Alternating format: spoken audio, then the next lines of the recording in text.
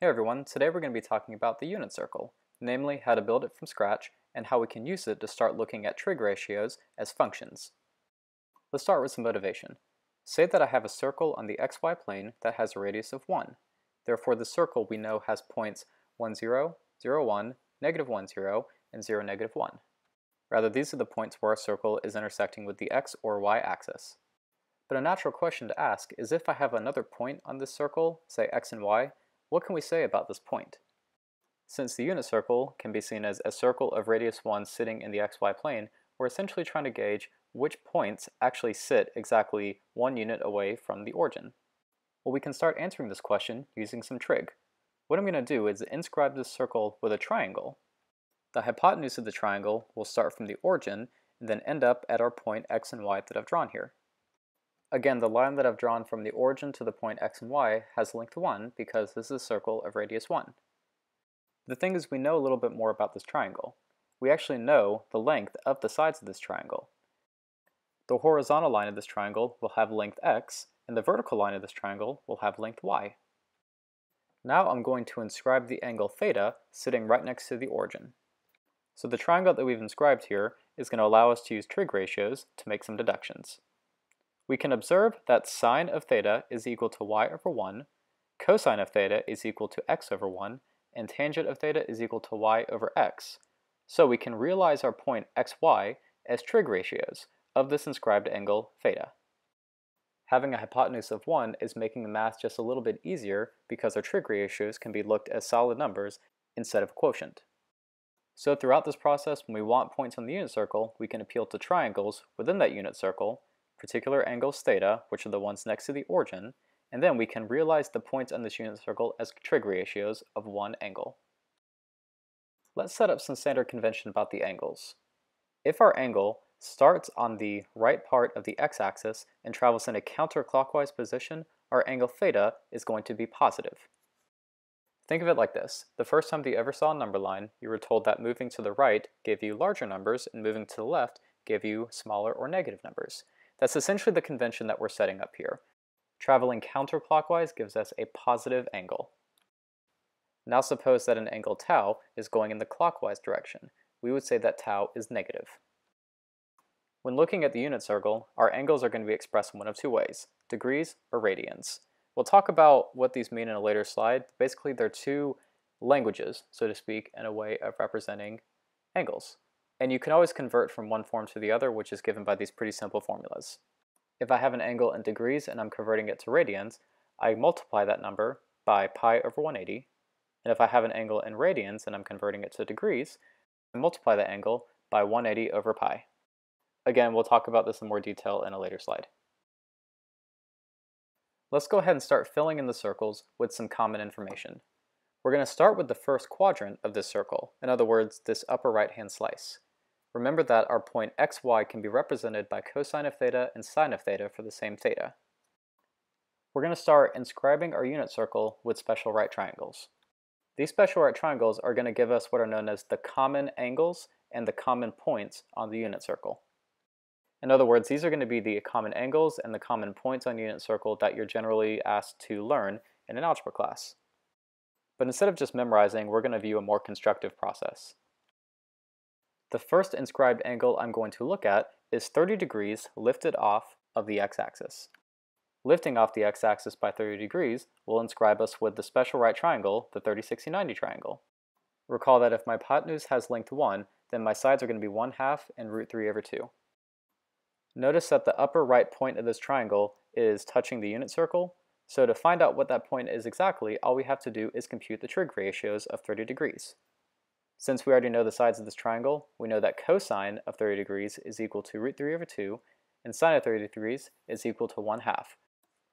Therefore, this special right triangle makes contact with the unit circle at the point root 3 over 2, 1/2. So at this point, we found our first point of the unit circle, and the rest are going to be constructed in essentially the same manner. If I look at the angle lifted off of the x-axis by 45 degrees, I can inscribe the 45, 45, 90 triangle. This will have sides root 2 over 2, root 2 over 2, and a hypotenuse of 1. Therefore, looking at the trig ratios, I get that cosine of 45 degrees is equal to root 2 over 2, and sine of 45 degrees is equal to root 2 over 2. Therefore, this special right triangle makes contact with the unit circle at the point root 2 over 2, root 2 over 2. For the last point of this quadrant, I lift off the x-axis by 60 degrees, and I use the same special right triangle to see that this makes contact with the unit circle at the point 1/2 root 3 over 2. Something to notice here, if I don't lift off the x-axis at all, the point that I'm sitting at is the point 1, 0, where the unit circle intersects with the x-axis. And if I lift off the x-axis by 90 degrees, the point in contact is going to be the point 0, 1, which is the y-intercept of the unit circle. So now that the first quadrant of this unit circle is filled in, I can start taking some shortcuts. In this first quadrant, I know that all of my values are going to be positive. But if I start shifting into other quadrants, what's going to happen is the only thing that'll change about these points is the sign. So for starters, what if I lift off the x-axis by 120 degrees? This is going to put us in the second quadrant while all of my x-coordinates are negative but my y-coordinates are positive. But this point on the unit circle sits directly across from the point 1/2 root 3 over 2, which corresponds to the 60-degree lift. So all I have to do is take the point 1/2 root 3 over 2 and change the sign of the x-coordinate but leave everything else the same. This means that at 120 degrees, the point on the unit circle corresponding to that angle is negative 1/2 root 3 over 2.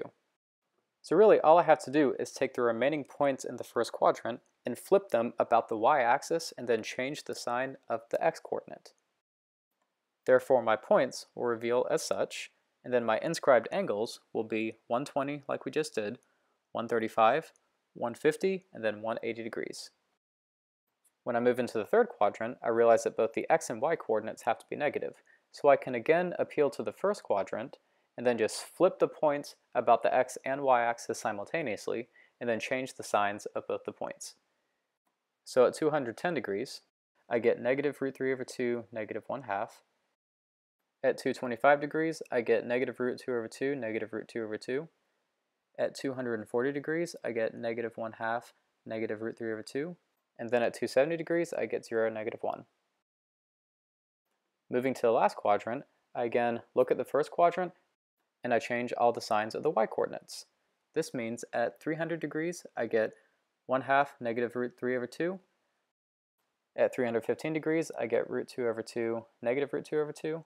At 330, I get root 3 over 2, negative 1/2. And then at 360, I get 1, 0, back to the start. And that's essentially how you build the unit circle. Look at the first quadrant and use special right triangles, and then just make deductions about the signs of the points to get the rest. All the angles here are known as common angles of the unit circle, and all the points here can be known as common points of the unit circle. The main use of the circle is to help us start evaluating trig functions. And by trig functions, I mean a function that inputs a real number and then outputs a real number. As a quick for instance, we're going to calculate cosine of 45 degrees.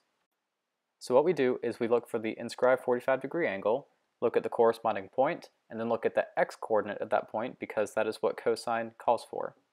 When we look at this, the corresponding point is root 2 over 2, root 2 over 2, both positive. Therefore the x-coordinate is equal to root 2 over 2, and we're done. Similarly, one can deduce that sine of 270 degrees is equal to negative 1, because it corresponds to the point 0, negative 1. So at the moment we've been talking about everything in terms of degrees, and I've been promising to talk about these things called radians. Now the radian is a unit of angular measure, which is essentially just another way to talk about angles, but in a different language, so to speak. Now let's talk about how a radian is defined, and the easiest way to do this is to visualize it with the unit circle. Suppose that I have lifted off the x-axis in such a way that the arc length going from this particular line that's lifted to the x-axis is a length of 1. The corresponding angle that's needed to do this is said to be exactly 1 radian. To get an angle that measures as 2 radians, I lift off the x-axis in such a way that I get an arc length of 2. To get an angle of 3 radians, I lift off the x-axis in such a way to get an arc length of 3. Now something interesting is that this arc length of 3 wasn't long enough to actually get around the entire semicircle. I'm missing a little bit of distance here. It turns out that the angle that I would have to lift to get all the way across the circle, which translates to 180 degrees, is actually pi radians. And remember, pi is this number 3.14 and so on and so forth that never ends. So here we have our first translation between radians and degrees. 180 degrees is equal to pi radians. Now every time you see a circle, or at least a circle in a math class, the number pi is bound to show up. And that's essentially just what happened here. We are now going to be describing our angles in terms of pi, instead of numbers between 0 and 360. But since I just drew the unit circle entirely out of degrees, I want to know how to convert to radians. The conversion to radians is done by a simple formula. I take the angle written in terms of degrees and I multiply it by the number pi over 180. Think of this as you're inserting the pi part of the radian and you're deleting the angle part, which is 180. Like I said, our first translation was saying that 180 degrees corresponded to pi radians, and when you multiply this out, that's exactly what you get. As another example, 45 degrees in radians comes out to be pi over 2. Now this wouldn't be too efficient if I couldn't work backwards. So if I want to convert from radians to degrees, I multiply the angle by 180 over pi. So pi over 3 radians translates to 60 degrees, and 2 pi over 3 radians translates into 120 degrees. So I'll take a shortcut and sort of fast track all of the conversions here, but I'm going to draw our unit circle just as it was in the previous slide and convert all angles into radians. So I'll start with 30 degrees. If I convert 30 degrees into radians, I get a result of pi over 6. Therefore, the angle pi over 6 corresponds to 30 degrees. And if I do this with all angles of the unit circle, I get our common radian angles for the unit circle. Now, talking about angles in the unit circle in terms of radians is much more conventional, so you're much more likely to see the unit circle in terms of radians instead of degrees. But this does not interfere with our trig ratios. The trig functions actually don't care what language you're using to talk about angles. All it cares about is that you're giving it an angle and it gives you a corresponding x or y coordinate. For starters, we'll compute cosine of pi over 3 and look at the corresponding angle and realize that we get an answer of 1/2. Sine of 3 pi over 4 gives us root 2 over 2. Cosine of pi is going to give us -1. And then tangent of 11 pi over 6, by definition, is sine 11 pi over 6 over cosine 11 pi over 6. So we look at the corresponding point, divide the y-coordinate by the x-coordinate, simplify to get -√3 over 3. So the unit circle definitely does have a lot of information. Like I said before, the easiest way to start from scratch if you can't remember is to use special right triangles. But it's also very handy to have a copy of the unit circle with you if you're doing assignments or homework. I took a picture of a unit circle out of a textbook in 2013 and I still have it in my phone and I still use it. I even use it to make this video. Let's go ahead and talk about some examples. Let's evaluate cotangent 11 pi over 6. And recall that cotangent is equal to adjacent over opposite of that angle, which in our case is just x over y. And if we look at the x-coordinate over the y-coordinate of this corresponding angle, we get √3 over 2 divided by -1/2, which simplifies to -√3. When evaluating sine of 3 pi over 2, this is just the y-coordinate of that corresponding angle, which is -1. Tangent of 90 degrees is equal to tangent of pi over 2 when we convert to radians, which is the y-coordinate over the x-coordinate, which comes out to be 1 over 0. But we can't divide by 0, so that actually tells us that tangent of 90 degrees, or tangent of pi over 2, is undefined. So, as a trigonometric function, 90 degrees, or pi over 2 radians, are not in the domain of tangent of theta. Next, we'll convert 24 degrees to radians. Multiplying by pi over 180, and simplifying, we get 15 pi over 12.